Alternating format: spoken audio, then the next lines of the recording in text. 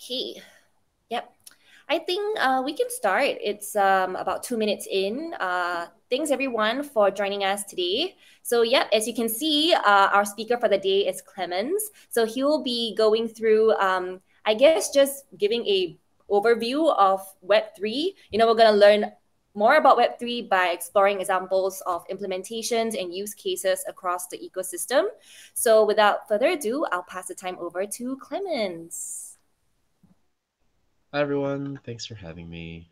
I'm Clemens Wan. I'm a solution architect at Consensus for almost 5 years now, and I work on a lot of DGen stuff. So looking forward to sharing all of this great material with you. Before I start, there is a NAVH resources, and I'll just share the link in the chat. This is for all of the recordings that we've had for last week, all of the bounties. If you want to see it, they're the bounty specific ones are kind of in this area, and then you can see the hackathon recordings within there for each of them. So this will also be recorded, and I can share my slides as well because I put a lot of links in there. Okay, so today we want to talk about the different use cases and trends behind Web3. I'll do a quick comparison to social networks, to app stores, and then I'll talk about being a contributor and how I stay up to date. As always, and I did this 2 days ago for the other workshop, I like to make a comparison. What we want to talk about today is not cryptocurrencies and speculation. There's a lot of news that covers money crypto drama, price prediction, speculation. What we want to talk about is the opportunity around tech crypto. Tech crypto involves the use cases that make our lives easier. Technology is supposed to, do more with less. And it's not just using blockchains or distributed ledger, but also building a trusted network that you integrate with your applications and hopefully integrate with your everyday lives as well. So let's do the classic comparison. This has been done by everyone. So I'll just pull some slides. I personally love A16Z. They have a crypto division. This is from their 2023 State of Crypto report. If you haven't seen it, it's also a good starting point. It shows here Web 1 is the early days of the internet using static content, using websites. Everyone had a blog. They wanted to share the information that they had in their brain and kind of give it off to the world. Web 2 looked a lot more like user generated content on federated platforms. So creating social graphs with different posts that you have. So your Facebook, your different social media, e-commerce revolution, that's all part of Web 2. So anyone can publish that data, basically being their own news agency if they wanted to. And then finally, Web3 is a trusted value exchange. There might be decentralized storage of data in there and processing. It uses tokens as a way to show ownership. And so you have the read, write, and own revolution of the internet. If you wanted to see this a little bit more simply, Web 1 is the old days of username and password, which a lot of people still use. Web 2 is federated logins because they're storing a lot more of your data and metadata, maybe even selling that. And then Web 3 is bringing your own assets, so that's why you connect your wallet. And just to kind of bring that a little bit further, what changes in the business model? And so Web 2 versus Web 3 is about centralization versus decentralization. Again, this is from A16Z. On the left side, it shows a standard Web 2 tech stack, meaning a Web 2 business will collect your user data, sell ads, and have their own types of metrics for growing. On the right side, you have public and verified secure networks. So you have this source of truth being the blockchain itself. And so what you're doing is you're connecting your wallet to assets that you already own. So the company and their actual value proposition is not about selling your data. In fact, most of these Web3 dApps do not have a business model around advertising. What's important here is when venture capitalists value growth social media companies, they look at the users that come back to upload content, right? They're always getting the information through a single platform on the left over here because they want to build out their database. They want to show that their brand is strong. It's all about the stickiness of that brand and identity. If you think about Web3, there really isn't a stickiness because you can build a new front end client to any piece of the data.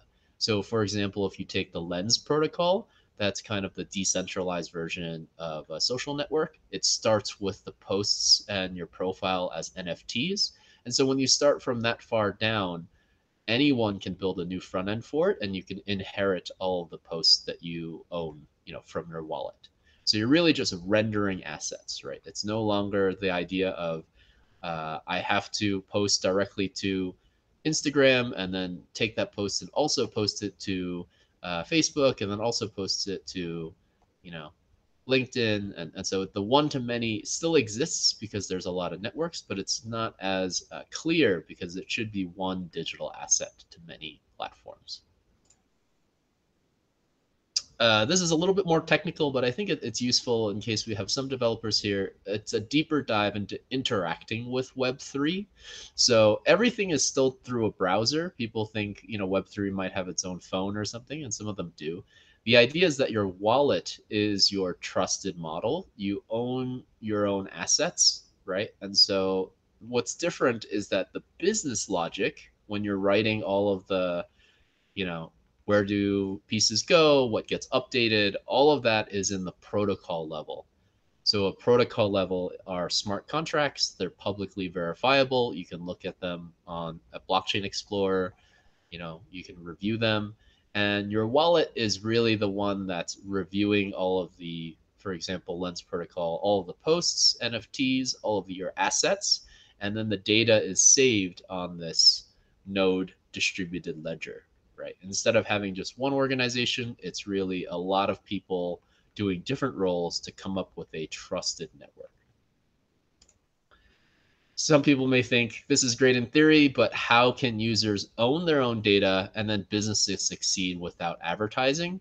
Well, the truth is, Web3 is already here. There's already developer, everyday users. It can show for itself that there's not just NFTs, there's DeFi, there's DAOs, there's tools that are helping these DAOs and protocols grow. I'm personally excited because the tools are the ones that are growing more quickly. So I see this in comparison to the early days of the internet when people were writing HTML and CSS, and now people write in JavaScript and everything's kind of more JavaScript based. And we kind of went through different series of uh, of different types of languages, and I don't know, people used Adobe Flash at some point, but no longer anymore. There's improvements to the browser and things like that. So I think there's a lot of room to grow, to optimize, and we're seeing that with the different trends that I'm paying attention to.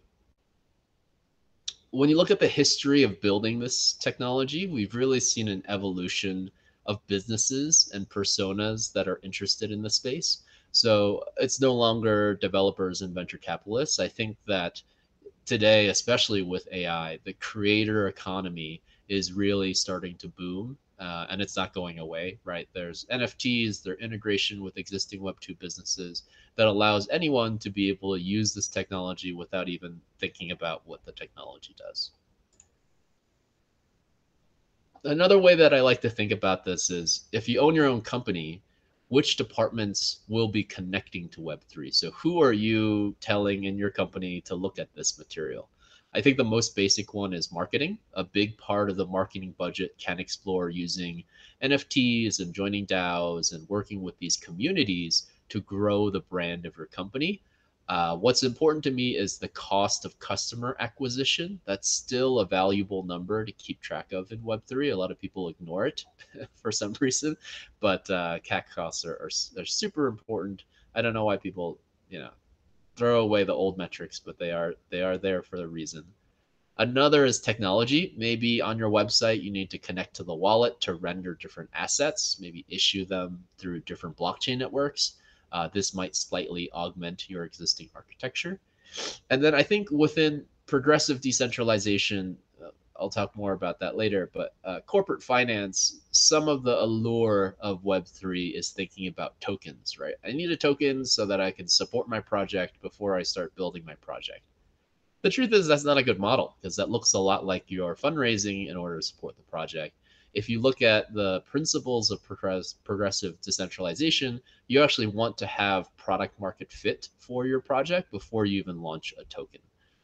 That's kind of the better way of doing it because it shows that you have earnestly built something out and you're just using the funds to help the utility and growth of that product. So this is especially true even with like the grants model where you use your tokens to govern your grants. There's a lot of decentralization, hand waving, or lip service that people do to say, "Hey, I've included a layer of democratic voting, but all of my team members own all the tokens." Right? That's not as good, but we'll get there eventually. I think it is a spectrum of decentralization. I like the slide because it Clemens, summarizes the different. Yes. just to cut you off a bit, sorry, because I think I'm not the only one. When you move your mouse, I think it duplicates itself. So it's showing off on our screen is a lot of mouse. So maybe I think just for now, try not to move your mouse around because it's quite distracting. Oh, sorry about that. Yeah, my computer's Yeah, no worries. wants to do an update. That's why it's so slow. I will try Thanks so not much. to. Yeah, thank you.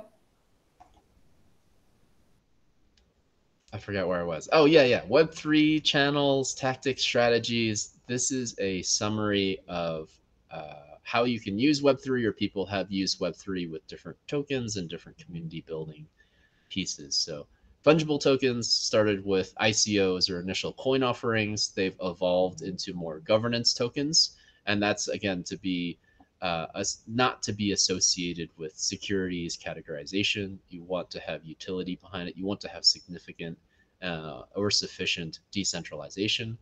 NFTs themselves provide a first gating access. So maybe you start a limited collection for a newsletter or trying to create kind of exclusivity. Maybe it's a subscription token or it's a long term badge of some sort. It could represent digital twins if you're building something with the real world.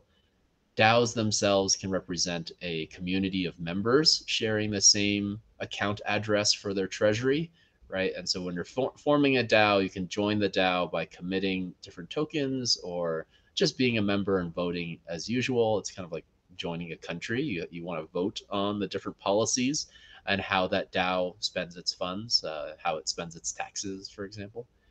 The voting helps with the capital formation and different allocations. DeFi or decentralized finance is seen in the previous area as kind of an ecosystem of credit and debit. So you're thinking about stable coins, you're thinking about borrowing to trade, so margin trading, different staking and swapping. There's other patterns. I have a whole section on Web3 trends around DeFi. And finally, metaverse on the gaming side, we see interoperability coming together. Connecting identities, secondary markets of game items. That seems to be a major trend. And more recently, AI. There's a lot of thought of how do I create AI agents, and with those AI agents, how do I access them with either recording the chain of calls or making sure that the data that they're using is the licensing is available as well. If you want to learn more about the tech stack, there's an article that we wrote on the Infura blog. It covers the Web3 tech stack. There's a link here. If you're still new to all of these, feel free to, and I'll share that here. I think, was this written by Clarissa, who's up next to speak? Probably. Very cool. Okay, let's go to the next section. We have, where are we today? And I'll address the questions a little bit later, only because I can't really see them. Today we have a lot of network options, and people always ask, like, why are you using Ethereum? I mean, we're not always using Ethereum. It's the security that and the distribution of tokens and kind of the EVM itself that makes it a good community. If you just look at people, improving Solidity, for example, that is a whole ecosystem of itself. I think the success and adoption is similar to a new social media platform. Let's say it's like Threads, made by Meta as a competitor to Twitter. It's not always about the features. It's actually more about the onboarding and the bridging of existing users. And so if all of Web3 are these kind of blockchain addresses and wallets, they're all kind of starting from either Bitcoin or either Ethereum, right? And then from there, they start, their first journey through the frontier of Ethereum. And so you usually have a lot more wallets and users on Ethereum, and then they start exploring bridging into other networks. And so that as a source, it just makes sense to have this be a successful network. If Ethereum falls down, I would say other networks would likely fall down as well, because you need that level of distribution, security, and those assets themselves for a successful launch. Luckily, Ethereum's been around since 2015. It's provided the ecosystem. There's a foundation that forwards the protocol. A lot of people are supportive. They don't all just come from one company. Vitalik can't just remove your transactions from the ledger, right? It's decentralized. Under the community, you do have standards and software clients. So it runs the same standard, and therefore you can have different languages write that piece of software. For DeFi, we have liquidity and stable coins. It's being deployed, and across all the assets, we connect to different crypto market infrastructure and kind of the real world fiat piece as well. And so it's a vibrant community. And when I'm looking to deploy to a network, I always look for what are these factors that make me want to deploy to one network versus another. It's like choosing iOS versus Android, right? Do I want an iOS application or an Android? I ideally want both and many, but you may need to choose the one that you deploy to first. And so that could depend on how many of those tokens you have. Maybe it depends on the connections you have. Maybe you're applying to grants or something similar to that. It's important to note that we are not just building a new coding language and a new tech stack. Like, it's not just Node.js, right? This is a full end-to-end universe of technologies that builds on top of each other. There is a true decentralized approach to improving the software in this open source ethos. It's again not just deployment in silo by a single company, but it's really the strength of innovation that I've seen through the democratization of kind of this ecosystem. Like, anybody can just go in and contribute to the community.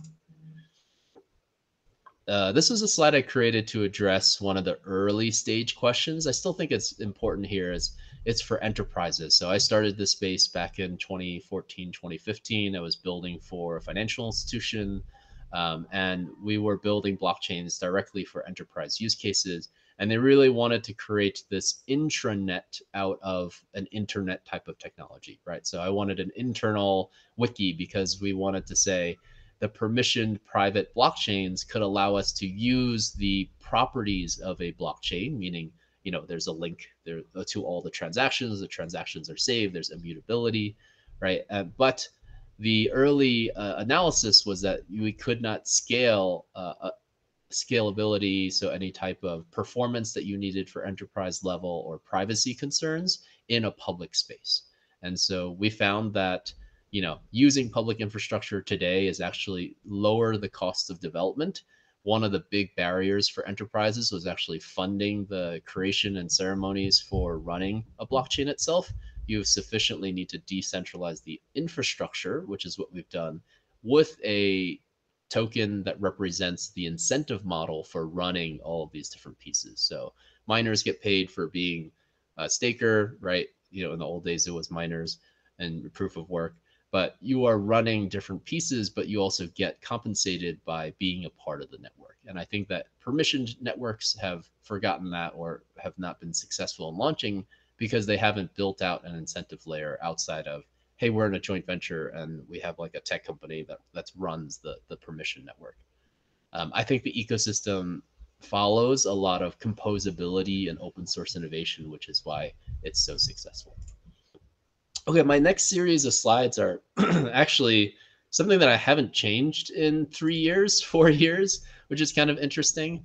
What are the major use cases in Web3? And because I haven't changed them, it's not because the use cases haven't changed, it's because these are generic enough areas that people have been continuing to find new ways to improve it, that existing Web2 companies have been looking at it. So you have payments and money, you have decentralized finance and DAOs and communities, and then you have enterprise adoption with digital assets. There's kind of more nuanced things that are happening, but more or less things are the same.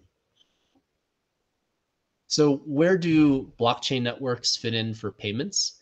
In traditional financial services, if you think about your bank, the interface for users is likely through a credit card or debit card, right?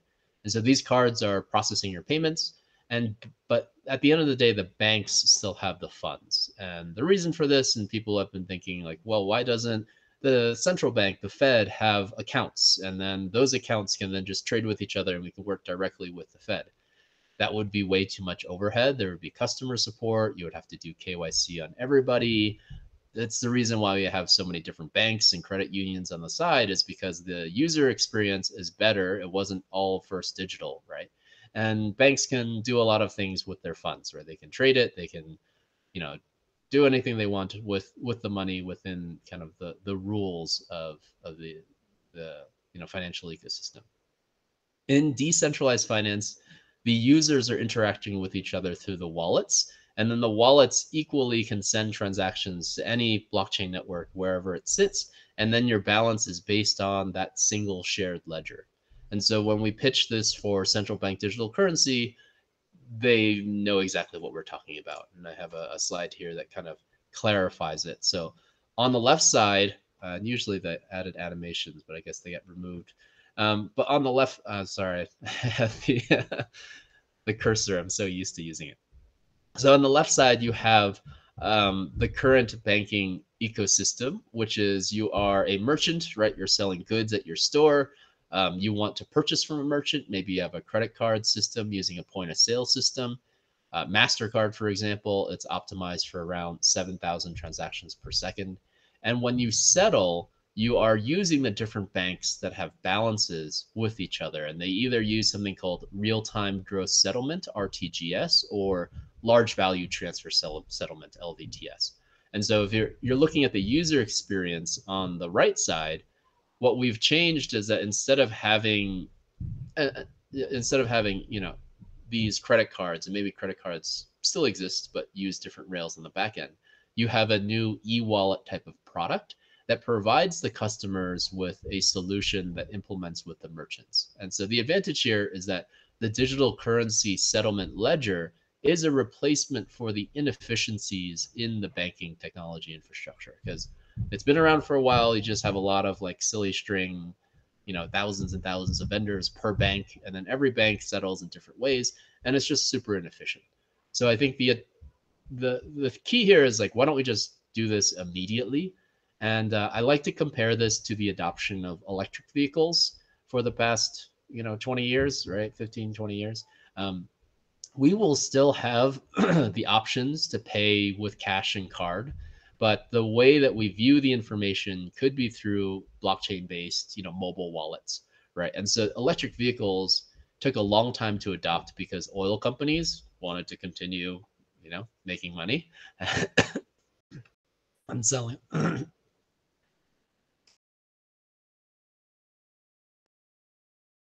Sorry about that. They want to continue. Maybe the oil companies are cursing me.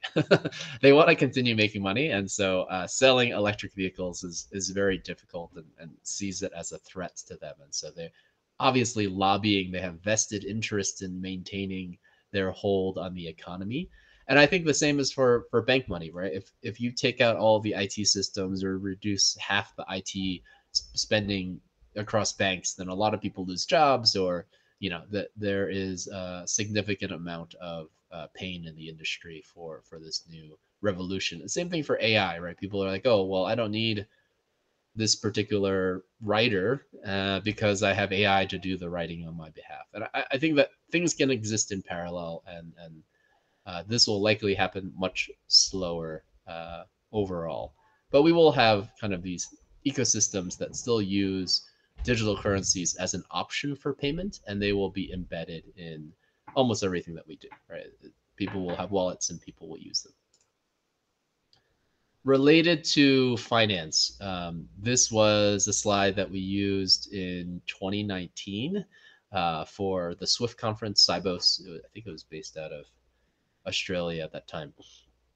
The major use case here attracts companies because people want a transaction fee business model, right? Everybody wants to own the product. Everybody wants more money to flow through the product.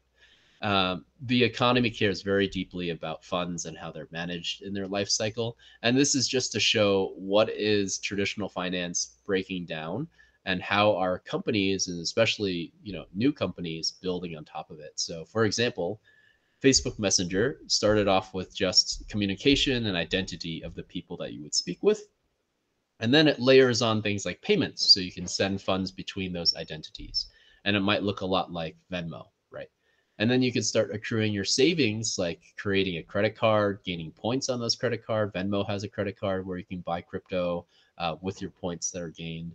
There's also lending that's available. Eventually, you can maybe use your existing collateral of crypto to lend it to others. You can connect to markets to trade or invest, and so some companies like Revolut have done this on the other side. I think the best example that I've seen, if you look at the feature history of Robinhood, it started off as an exchange. It expanded into cryptocurrency markets. It launched more and more features that covered all these areas.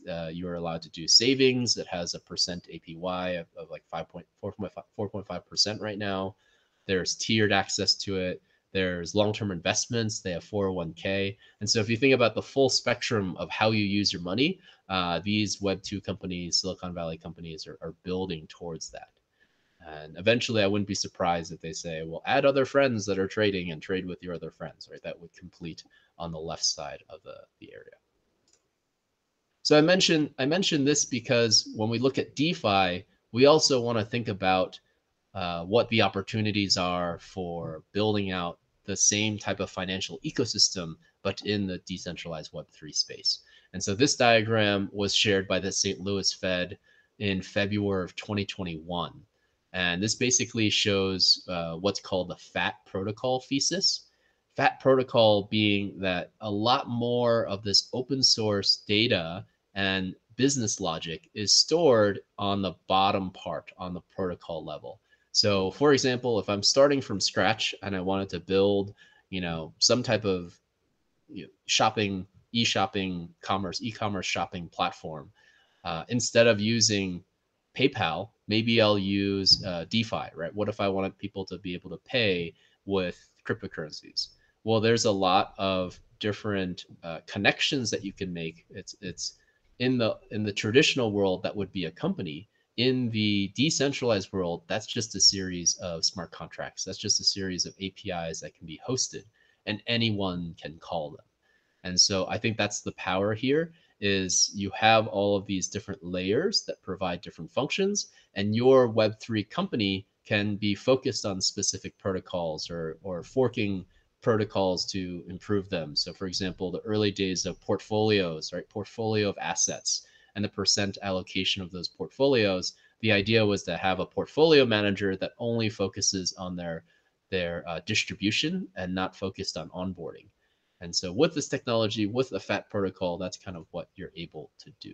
You can focus on building the application rather than building the backend and the different endpoints.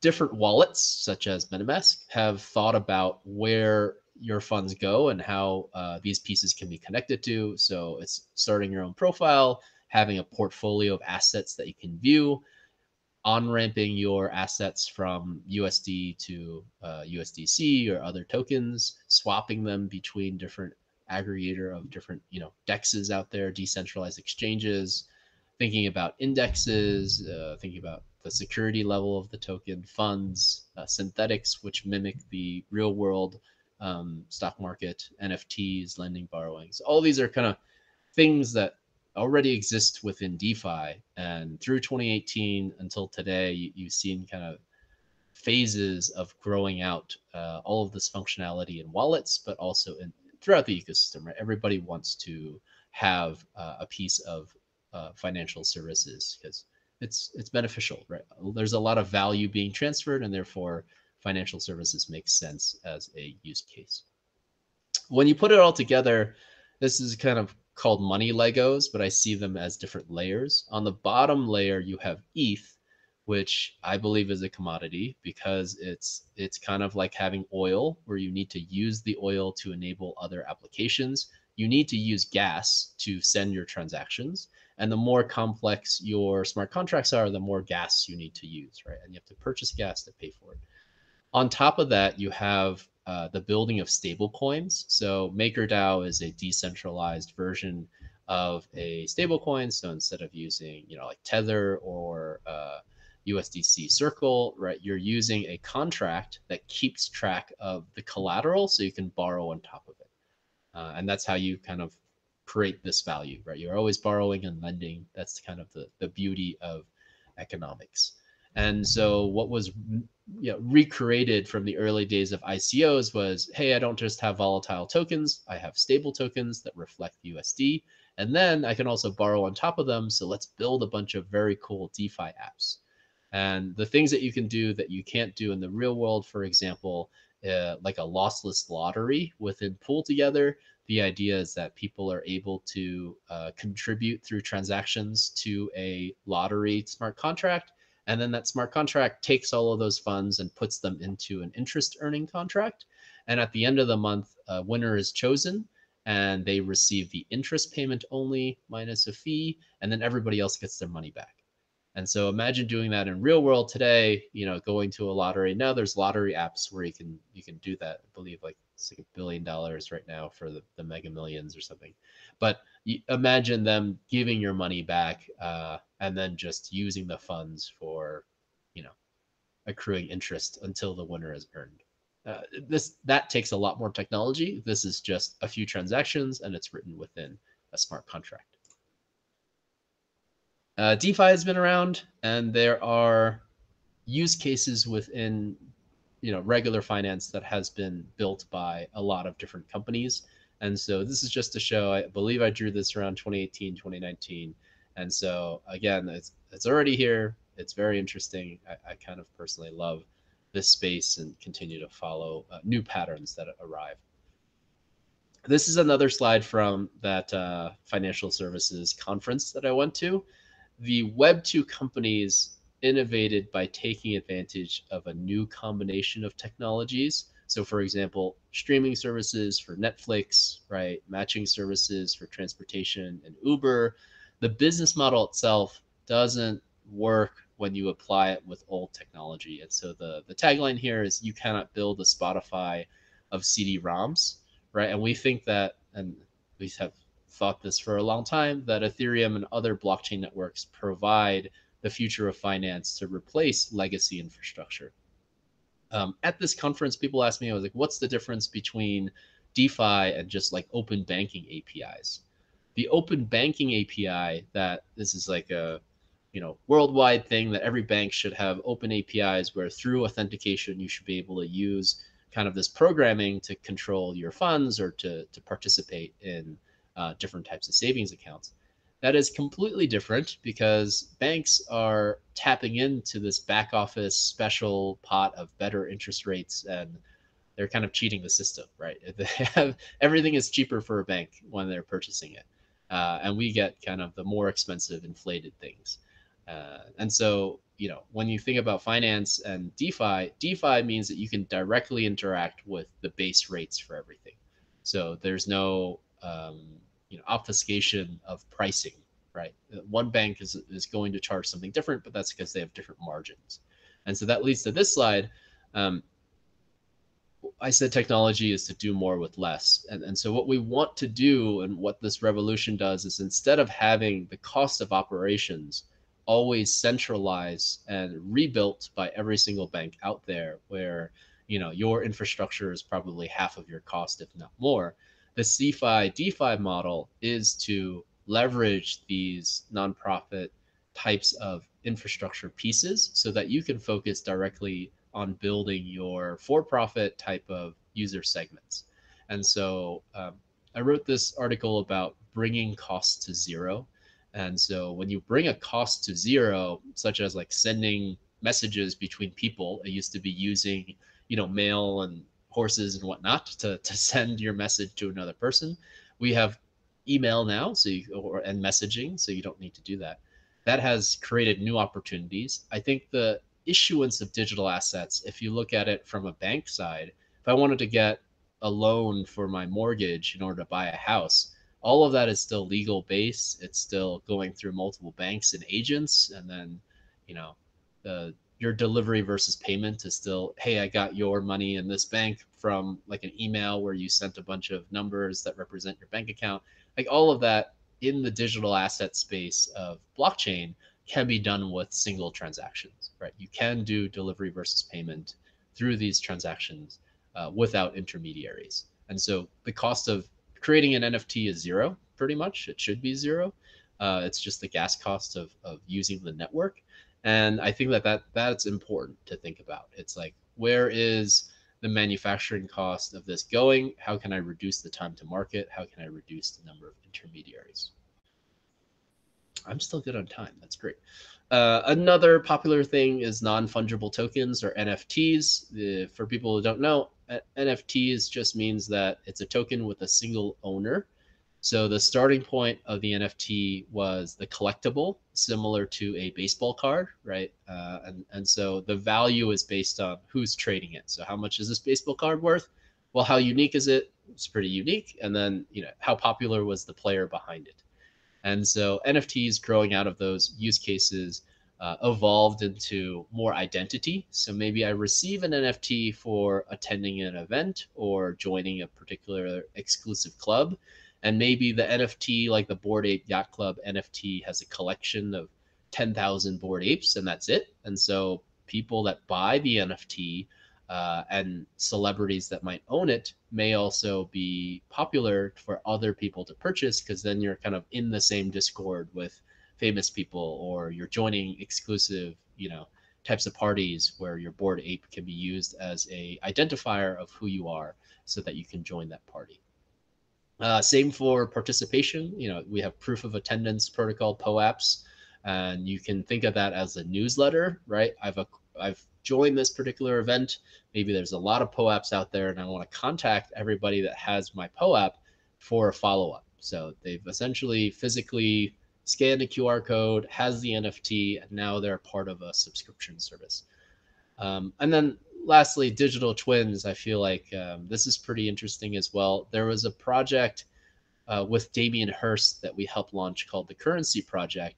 He drew 10,000 pieces of artwork and minted 10,000 NFTs for his collectors and sold them. And then there was a point where he asked, do I burn the physical or the digital art piece? And I thought that was super interesting. He asked everybody that owned the NFT what they wanted to do, if they wanted to like physically receive the artwork that he had painted or burn it. And he wound up burning 4,000 of his pieces of artwork and keeping the NFT versions. And so people believe more in the NFT and the kind of the digital representation, as well as the video and kind of him showing each artwork and then saying, well, this is being burnt. I mean, that's all the package behind this particular asset. This is just an attempt from my side, because I like drawing boxes and diagrams. This is what I do all day. Thinking about a standard NFT sale ecosystem. And so I'm thinking about this as, if you are a user and an agent, and you have creators and buyers as well. The agent is the person in the middle. This is like your Sotheby's or Christie's trying to sell all of these things, trying to get the best price. Maybe there's an auction involved, so there's kind of bidding against each other. I think art curators are thinking about how they are helping connect the customers to the artwork network.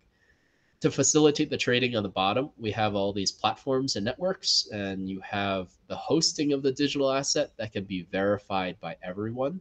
And then also built-in payments, right? I believe there was a sale within Sotheby's where it accepted ETH as a way to pay for your particular NFT or your particular asset, which I think is really cool.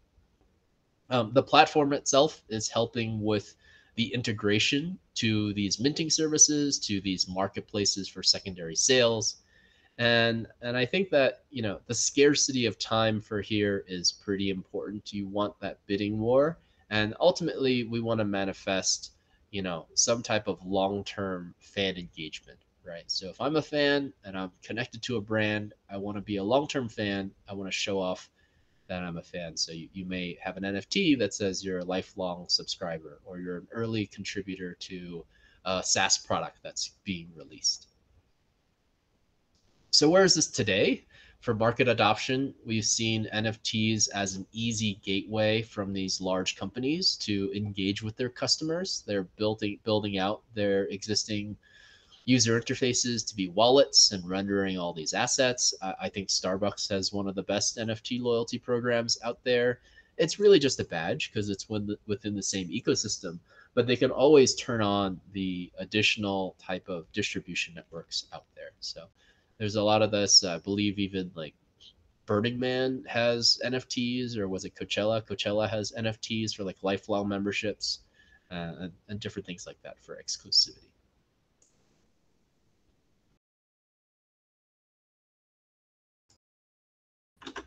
So, what are examples of successful collectible launches? I think that this is an important reflection, right? The NFT team has done a lot of work here. So, Consensus has an NFT team.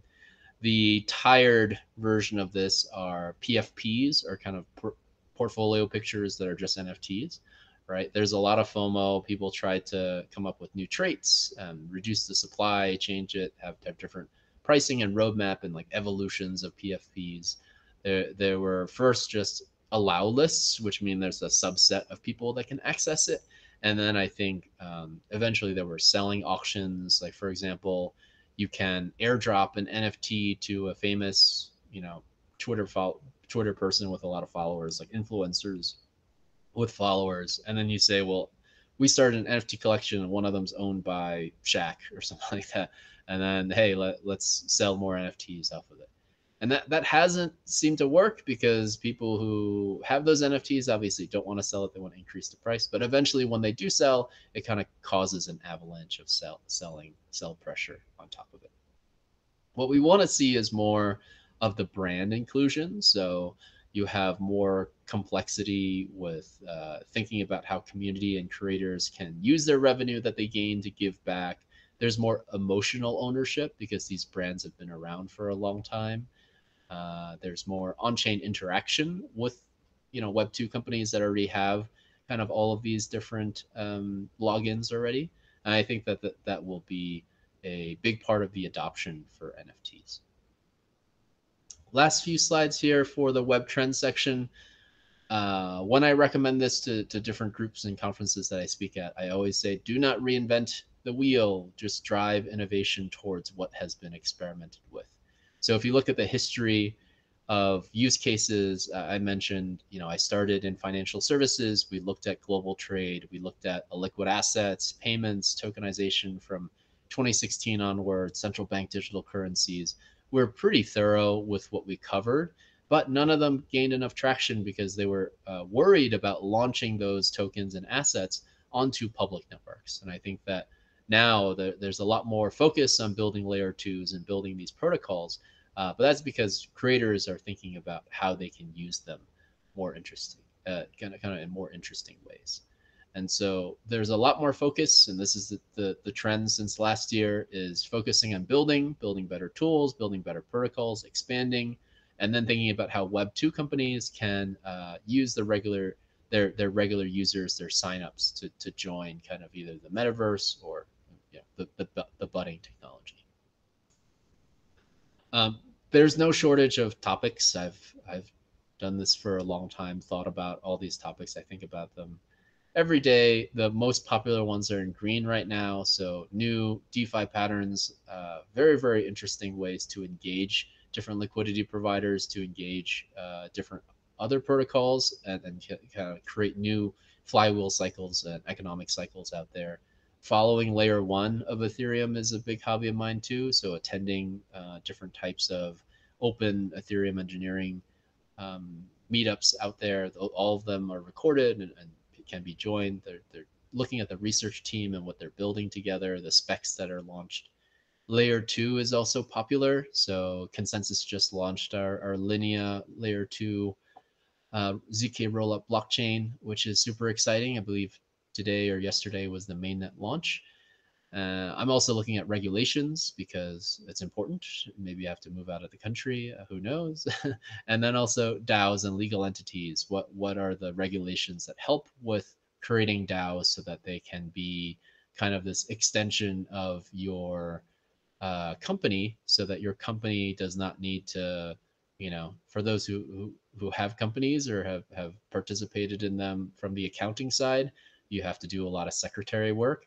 And I feel like the DAO meetings and actions can actually be very, very good for keeping track of your membership. It's kind of like having a website. If you have a website that's associated with your incorporated company, you may also have DAOs in the future that are associated to it, that acts as your crypto bank account for it. So I'm looking forward to a lot of that and how it manifests. The last section here is just a day in the life, like how do you become a Web3 contributor? Hopefully it's useful. Again, I'll share the slides with the links. First thing for me is to focus on the tech, not the casino. Read very deliberately, because people will try to make you buy different tokens, and that's not what it's about. I mean, definitely purchase tokens if you think that the project is interesting, but it's the same as the investment landscape out there, right? People will try to have people that have in their mid 40s that have a lot of money that say like, oh, I want to invest in the space, and then they kind of just give away their money and don't know where the returns are, right? Tends to happen quite a bit. For those that are just new to being, some type of early stage investor. I mentioned the trends before for the previous one, but more specific to the consensus products. We have wallets, we have a gateway, we have a network. And so what I'm interested in on the wallet side is more account features. So account abstraction, which is ERC 4337, is going to be implemented. There's already a lot of really, really great use cases out there. The tagline is to get billions on board. And so high level, it is a smart contract wallet rather than a separate account wallet. And so there's more controls that you can do, and you can also create them in parallel, and they're all on chain. So it's easier to manage. There's also snaps within MetaMask, and we're excited for the Snap Store that might come out in the near future, right? All of these are building out an app store so that developers can work together without rebuilding new wallets, for example. On the gateway side, it's about community growth, but also how do you make developing easier? There's another buzzword here, stakeholder capitalism.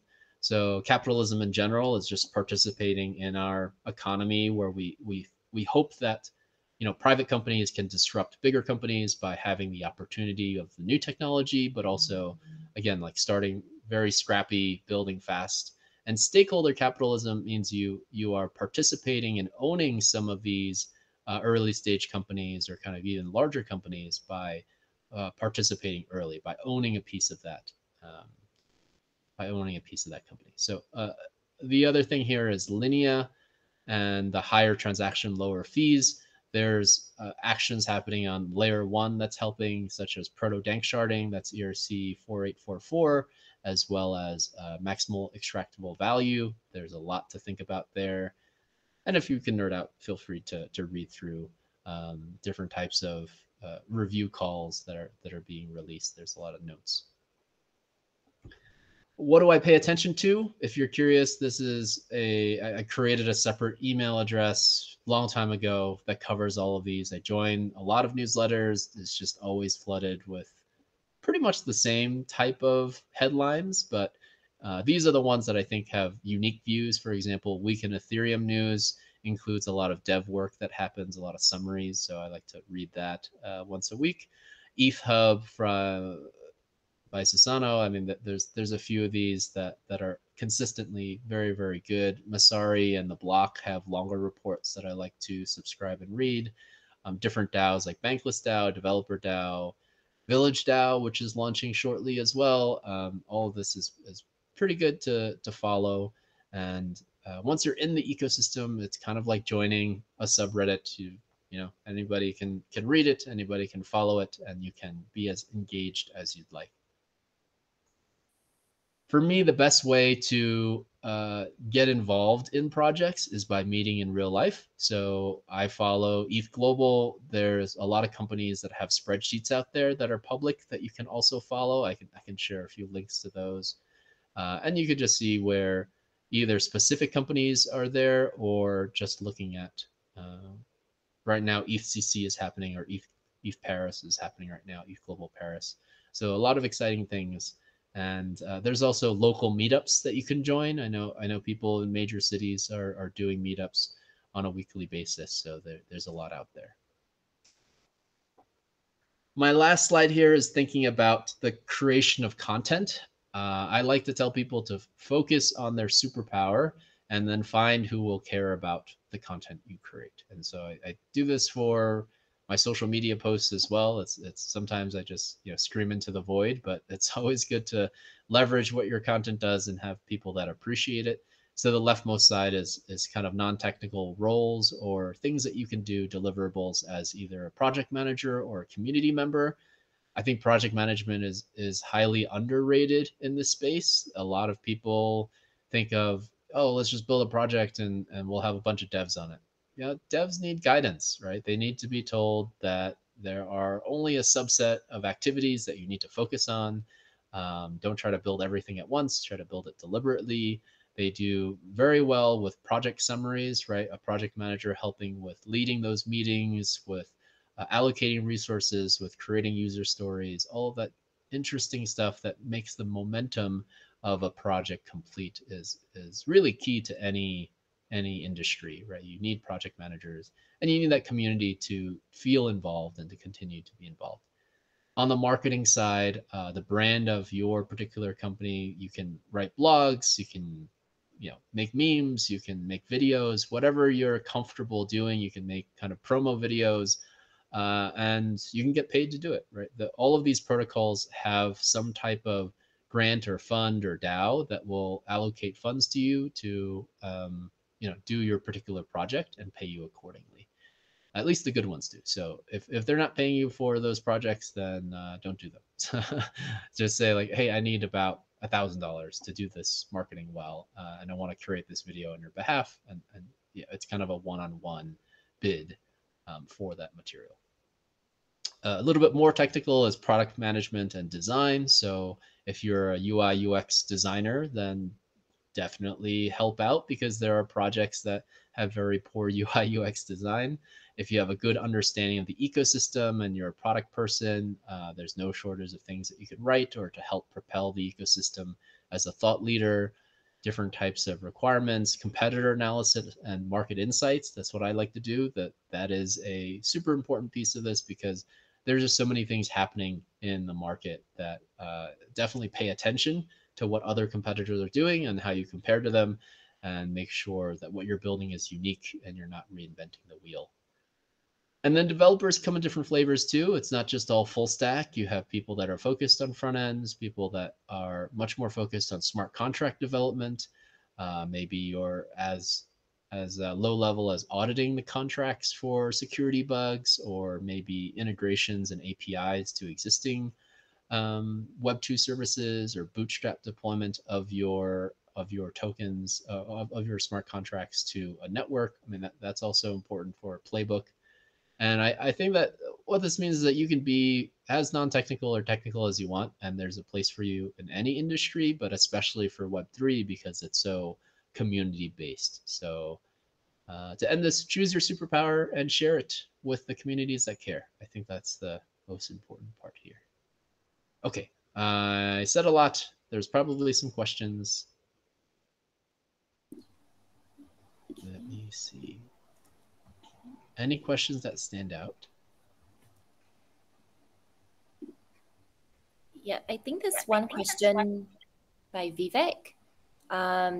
So the question is, how is Web3 fully decentralized, as most of layer 1 is managed or controlled by a few companies like Ethereum? So isn't that being centralized? So yeah, that's his question. Yeah, so decentralization is actually much more nuanced. The idea, and there's like a technical decentralization, which is if the founding members of the building of your software disappear, will the technology still exist? So if all of the Ethereum Foundation or Vitalik and kind of all those people that started the network leave, then technically the network can still run because they don't run all of the services. And so decentralization for technical means that the roadmap, the research, the people that are contributing to it does not have a single point of failure. The economic version of that is there is no single whale that can crash the entire network. And so economics for the tokens that are involved, the NFTs are involved, right? There could be starting founding members that help with building it out, but eventually they want to distribute it as much as possible so they are not the only ones controlling it. There's also legal decentralization, meaning that who has insider information about this token or company that can trade on top of it. And so legal decentralization is another spectrum of um, how transparent is the governance and voting and evolution of this particular project.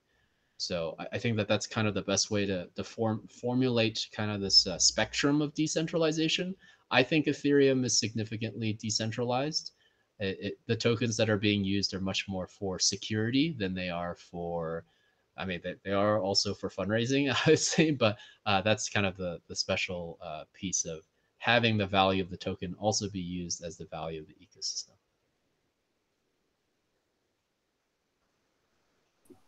Is there going to be a diversity in the winning project selection? Yes, we're going to have all of these bounties that are involved here. We'll try not to overlap too much. Any other questions that you saw? I'm just kind of reading back words. I think that's all. And I think we're right on time, Yeah. 2 minutes left. Yeah, thanks so much, Clemens, for that very insightful session. So yeah, diving into the different buckets that make up Web3 from DeFi, NFTs, DAOs, and even providing advice to help those who are new to the space navigate their way around. I personally took a screenshot of that slide where you flashed out all the platforms and resources and like newsletters that can help, someone who's new stay up to date with this ever evolving space. So for those who saw slides that were, they caught your eye, don't worry. The recording of this workshop will be available on your Builder's Guide shortly, tomorrow. So yeah, keep a lookout for that. We'll park it under the resources page.